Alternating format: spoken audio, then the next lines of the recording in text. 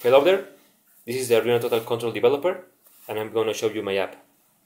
I have prepared this demo to show you the new features of my app. It is arranged as follows. We have in the first row we have some toggle buttons. So as you will see now, when a button is pressed, a graphical feedback is displayed in the application and also the corresponding relays are turned on and off. So actually the Arduino is the one who is controlling the state of each image by sending the corresponding tag to the application, and the app is just sending the commands set by the toggle buttons to the Arduino.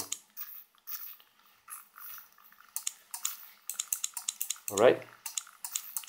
Also, there is some feedback in the top of the app that is telling you which relay has been turned on and off in the way of text.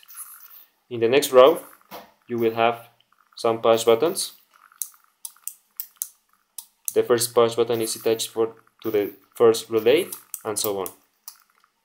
But the third push button is set to turn on and off the first two relays.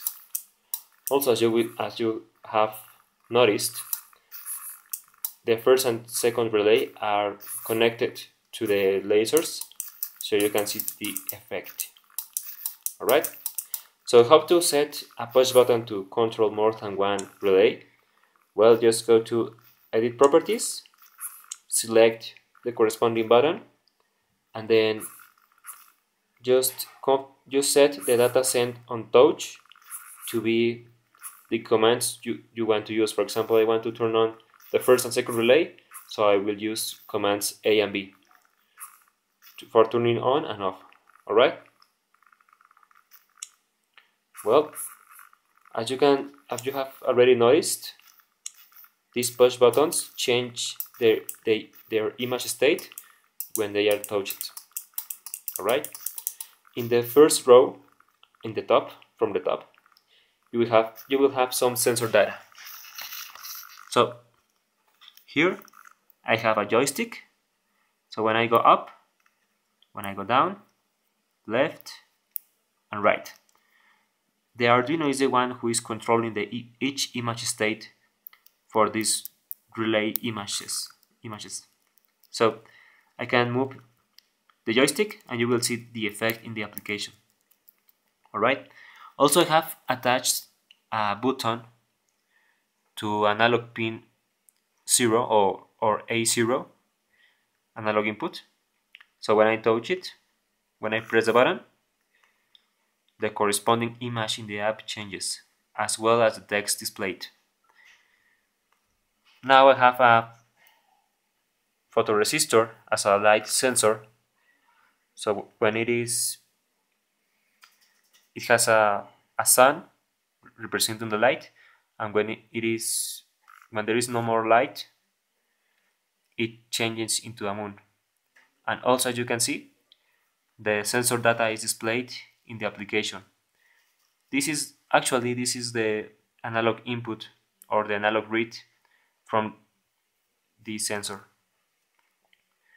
Also, I want to show you this new feature. This is the accelerometer feature. So text 1 and 4 are set to be analog sources. So how to do that? Edit Properties, select the text and check Use as Sensor Source, and select which axis you want to use for the accelerometer data. Then just click OK. Right? So what is happening here is that the Arduino is getting the accelerometer data and translating it into some angles to be written to the servos depending on which axis is selected. So I can also just exit from Edit Properties. So I can press a button and move the accelerometer.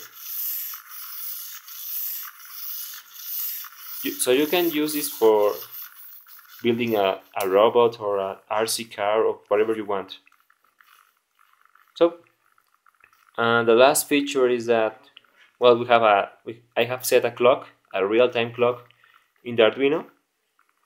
So it is displaying how minutes it has been turned on and how many seconds, just like a clock.